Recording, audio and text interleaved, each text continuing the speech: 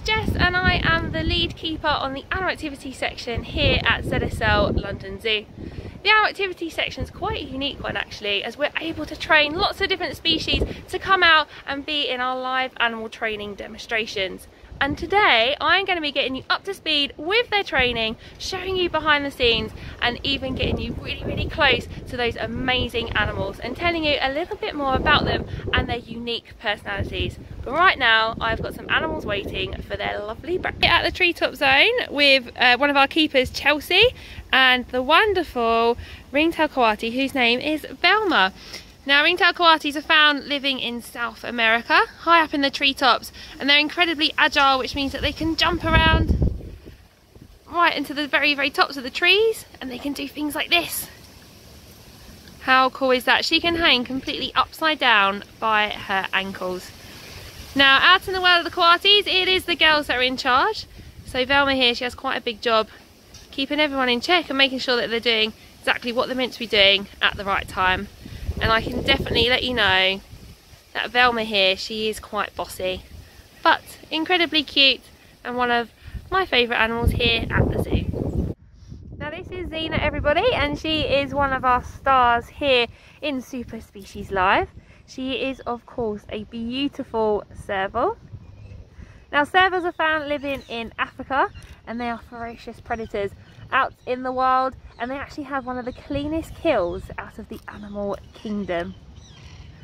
She has incredible long legs, which means that she can run at speeds of up to 20 miles per hour, and she can even jump directly 6 foot straight into the sky or in front of her, and she uses those powerful claws and her impressive teeth to kill her prey. And I think you can agree she's pretty amazing.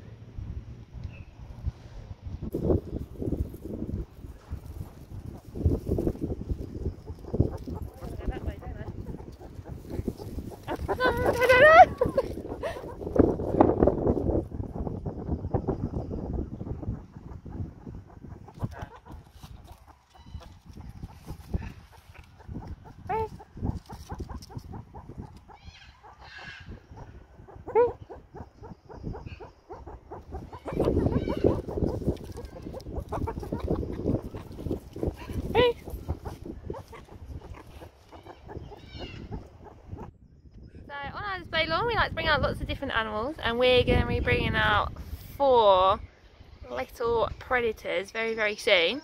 They go by the names of Cassius, Titus, Macbeth and Oberon.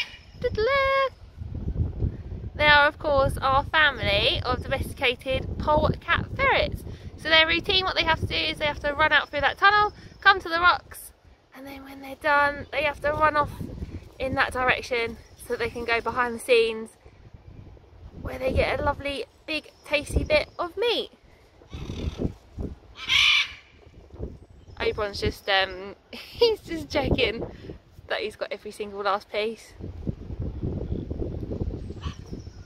So it's actually really quiet here at the zoo at the minute, because obviously the zoo is shut to the public, which is quite strange, because normally the zoo is buzzing with lots of different people here, and it's great for us as keepers to be able to talk to them, tell them about the amazing animals and the conservation about them. But right now it's very quiet, so it's a great opportunity for us as keepers though to be able to give lots more training to the animals, lots more enrichment, change up their enclosures and spend a bit more personal time with the animals and wait until everything goes back to normal. Obviously it's still normal for us here at the zoo. Everything happens exactly the same. We still come in, start work at the same time, still have to feed, still have to clean all the animals. But yeah, it's just a little bit weird and different at the minute. So this is our new area that opened for Animal Adventure last year. So it's a pretty cool place. It's got lots of places for the children to run around and to climb. We've got the ringtail coatis that live up here. And then just down this way, we've got our signs for Winnie the Pooh. And you can actually see that this is our new display lawn. So we've got the HMS Beagle over the back there for the kids to play on. And then we've got this area here where we can bring lots of different animals out. We can bring our goats and our pigs and our porcupines into this area here. And this is where we do our new demonstration, which is called Animal Explorers. And just over here we've got our wonderful meerkats. This is Timmy, everyone, and he lives in here with his sister April. And then we have got two very prickly porcupines that also live in here. I'll just go find them. They're probably fast asleep as they're nocturnal. Here they are. So this is Polly and Nancy, our two porcupines that also live here with April and Timmy. And then last, but of course not least, our wonderful yellow mongoose. This is Mario and his mother Vixen. So yeah, the new animal adventure area is pretty awesome. And again, really quiet with nobody here.